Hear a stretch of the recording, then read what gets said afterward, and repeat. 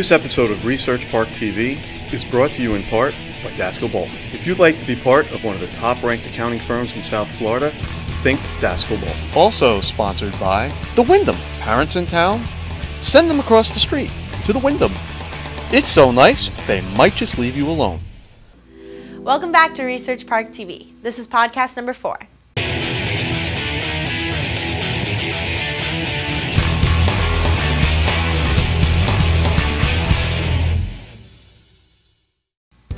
Thank you for staying in touch with us. Your comments and feedback are appreciated.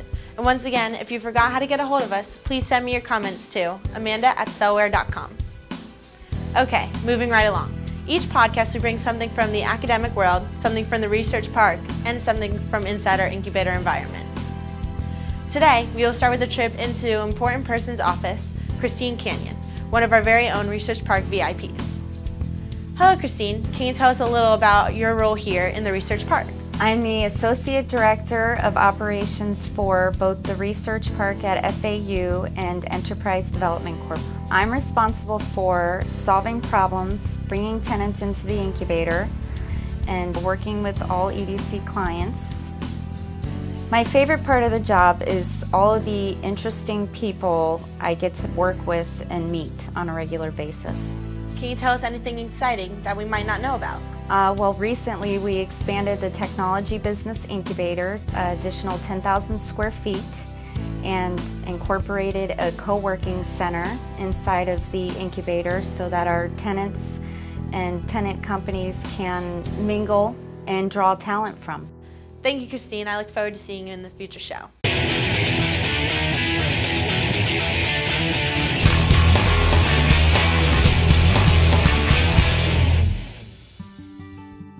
Next, we will cross the street, and on the other side of FAU Boulevard, we find Life of Purpose. We are fortunate to have the CEO, Andrew Berkey. Andrew, thank you for coming on our show. Please tell us about Life of Purpose. Life of Purpose is an academically focused substance abuse treatment center located here in FAU's Research Park. What we do is, in addition to providing clinical services for substance abuse, we have an entire case management component that's structured to get people back on track academically and set them up to be successful in life. That's very interesting. What advantages does being located in Research Park offer your company? The largest advantage for our company being located in Research Park is the affiliation with the university. We're able to collaborate with a number of different schools and colleges at the university, and we can bring over interns that are able to sort of train while they're additionally assisting students. So we can actually bring over like a group of psychiatry students and have them observe a psychiatry session.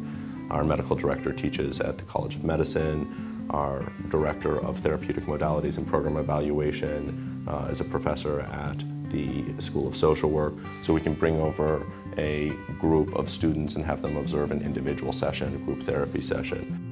What should we be on the lookout for at Life of Purpose? Well, we're going to continue to grow this program. We really are trying to get people through the inpatient component. We have sober student housing set up, so we bring people in. If they have to medically withdraw, some of them obviously have to go to detox beforehand. But we're really trying to build a safe environment that's right here on the campus. So that people can attend classes, go to our intensive outpatient program, and progressively step down. So one of the things that's really advantageous for us, being located in such close proximity to school, is we can have students that are actively attending classes. They can come here between classes. They can pull up their syllabus. They can pull up their Blackboard.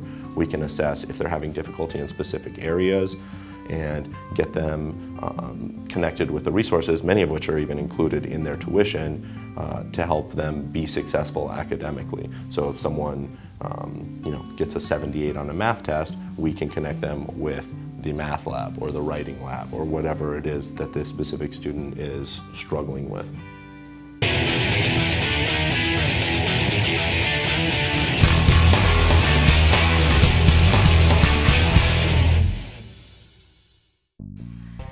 Next up, we're going to visit Caffeine Spaces. Hello, Mark. What can you tell us about Caffeine Spaces? Caffeine Spaces is a co-working space located here in Boca Raton.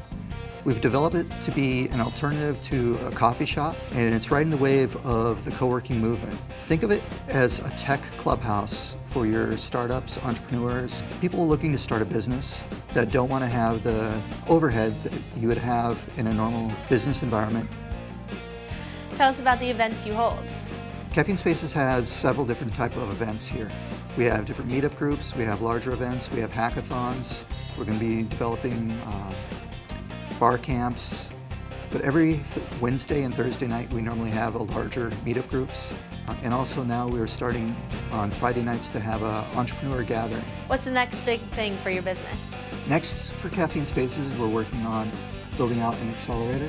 Thanks for letting us come by.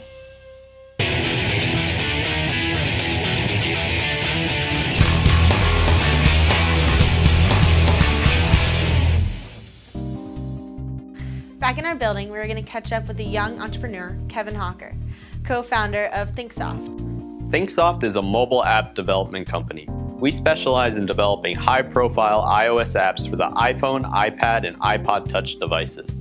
With access to enormous resources at FAU, we're capable of taking on and delivering almost any kind of project.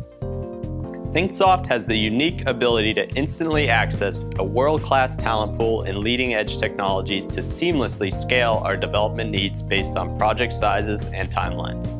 I'm a graduate of the class of 2011 and co-founder of the company. ThinkSoft is a perfect example of a company growing inside the FAU ecosystem.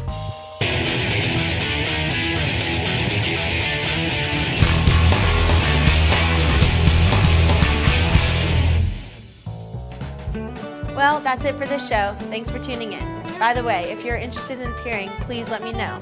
Email me at amanda@sellware.com. Bye for now.